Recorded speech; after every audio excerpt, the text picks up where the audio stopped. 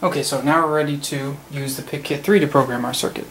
Here's our PIC18F4550. You'll notice that microchip changed the names of the LEDs to power, active, and status from the different names on the PIC18F2. It doesn't really matter though, they essentially do the same things. We plug in the B end of the USB cable to the PIC18F3 just as we did with PIC18F2. There's a little bit of a delay. And there it is, the operating system recognizing it. So now we're going to connect the PIC18F3 to our programming connector just as we did with the PIC18F2. And we're ready to enter the PIC18F3 standalone programming software. Now before we do that, I should mention the PIC18F2 standalone programming software was around for a long time, and Microchip refined it and made it very user-friendly. The PIC18F3 standalone programming software is a relatively recent release. It's still in version 1.0, so it's not as user-friendly yet. Hopefully Microchip will continue to improve on that as time goes on. So we double-click on that, and that'll take a moment to come up. I'll zoom in during that time.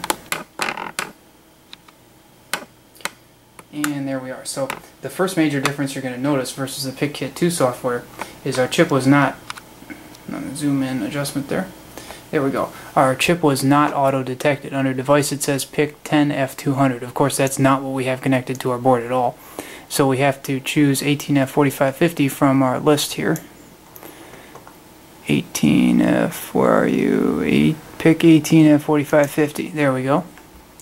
Okay, now we're going to do the file and import hex process just the same as before.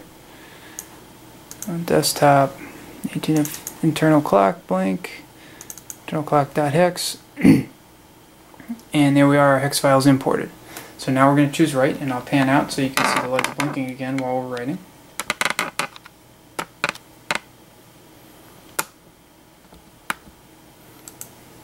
And you'll notice the status LED on the PIC18F3 blinks red while it's programming, and that'll be a solid green when it's done programming.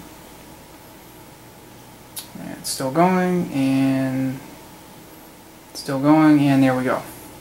So you'll notice although the status LED of the PIC18F3 is solid green, the PIC18F3 standalone programming software doesn't give us as friendly of a message indicating programming is complete as the PIC18F2 software did. But in any case, our programming is done, so we can go to this side on this area on the right here now.